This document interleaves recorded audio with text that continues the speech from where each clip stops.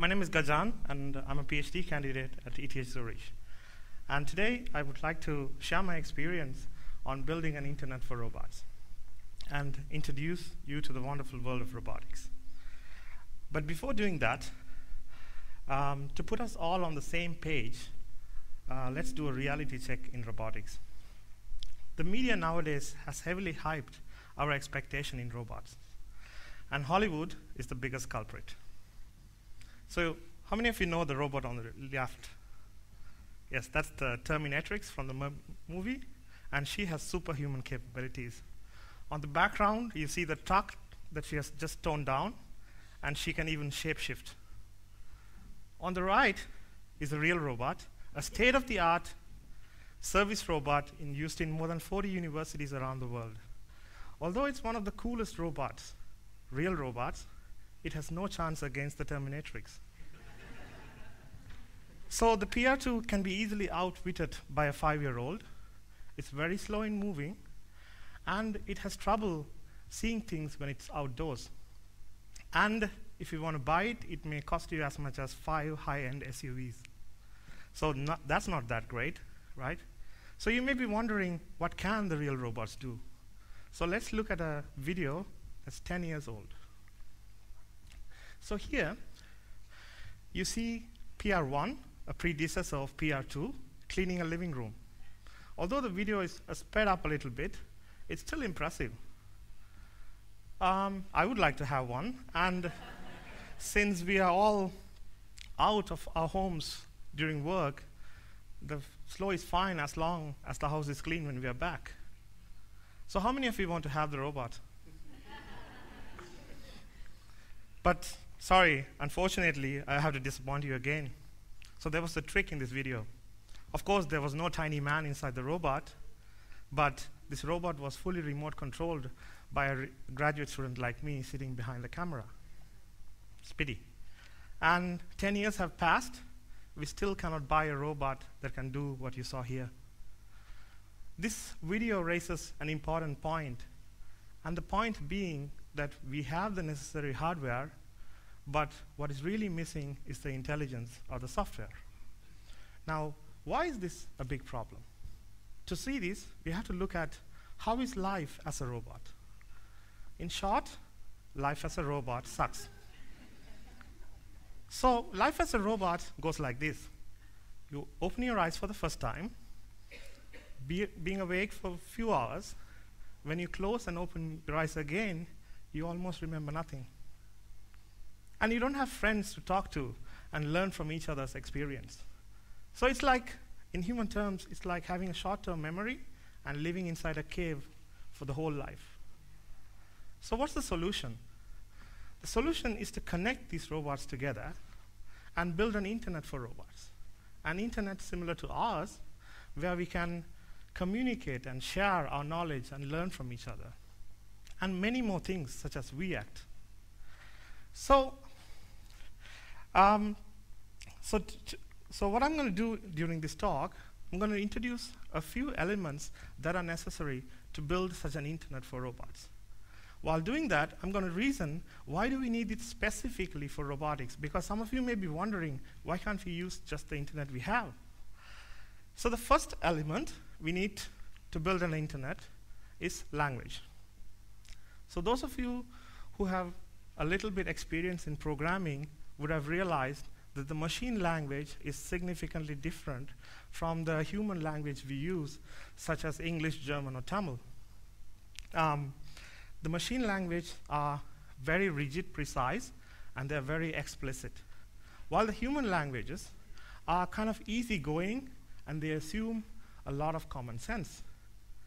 And this difference is the biggest reason why our robots cannot just download a cooking recipe and cook us a nice dinner. For example, most of the cooking recipes will tell you to switch on your stove when you start cooking. And really, none of them tell you to switch it off, because that's such a common sense for us, but not for the poor robot. But let's ask this question. What if we had a language that's flexible enough to represent any general task? And what if we had a pool of common sense knowledge the robot has access to?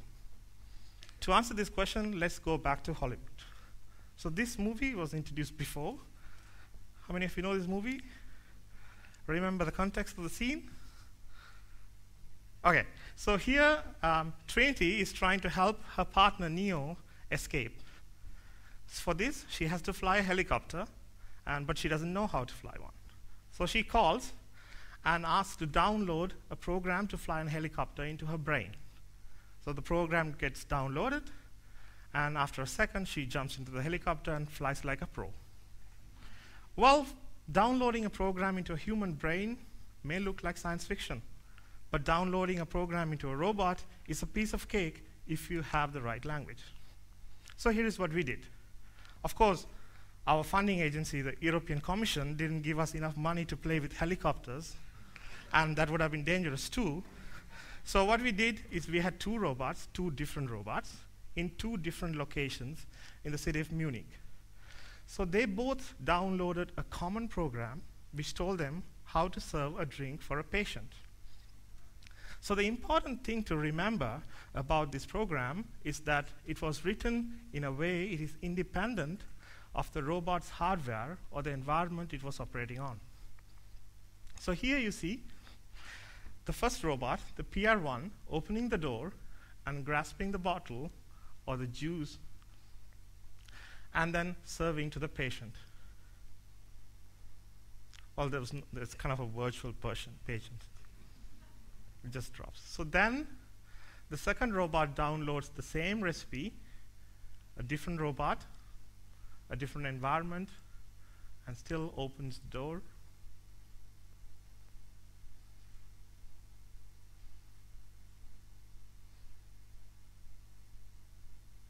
And serves the drink. That was one of our PhD students. He's not really sick. So in addition to downloading a common program and using in two different robots, there was one more important thing in this video. So the first robot initially didn't know how to open the IKEA cabinet. But it had the right sensors to learn how to do it. So what it did was it learned how to open the door and uploaded that knowledge of opening into a common repository to be shared by other robots. So if another robot faces an IKEA cabinet, it can just download it and execute it without learning from scratch. So this brings us to the next element of building an internet for robots, which is the storage. So compared to us humans, robots produce a lot of data. So here, the biggest challenge is to develop algorithms that can extract only the important information or patterns from all this data that's produced by the robots. So these patterns can be milk is typically found inside a refrigerator. Or it can be when you open the refrigerator door, typically you had to pull harder in the initial stages to overcome the magnetic lock. So these patterns found from the data eventually becomes common sense that can be used by robots. So in addition to the language and storage, now we're going to move to the third element, which is the computation. So this is what happens when you ask a question to Siri, your voice-based personal assistant in your iPhone. When the question is hard, it doesn't get processed on the phone. Instead, it is sent to a huge data center with big bulk computers, and it gets processed there, and the reply is displayed in the Siri or TEDxYouth.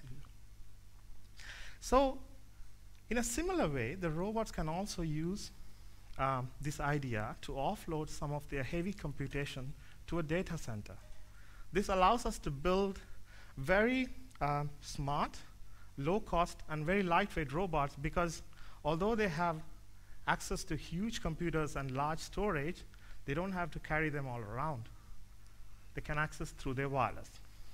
So in order to illustrate this concept, here is what we did. We took one of the cheapest robots out there, and we added a few sensors and gave it a very tiny computer that is smaller than a credit card. And then we asked it to do 3D mapping. Now, mapping a space in 3D is a very, very computationally expensive task. And it's practically impossible to do it with this computer. But thanks to the wireless and the data center technologies, our robot was able to seamlessly offload most of the computation to a data center which was thousands of kilometers away, actually in Ireland, to build a 3D map of my office at ETH. So this shows how building an internet will allow us to build smart, low-cost, and lightweight robots. So now, to summarize, so these are the 3 ingredients that are necessary to create an internet for robots, and we have seen how these things can help us in robots in different ways. But the examples I show are just a few first steps in building an internet, and there needs to be a lot of things done to realize this dream.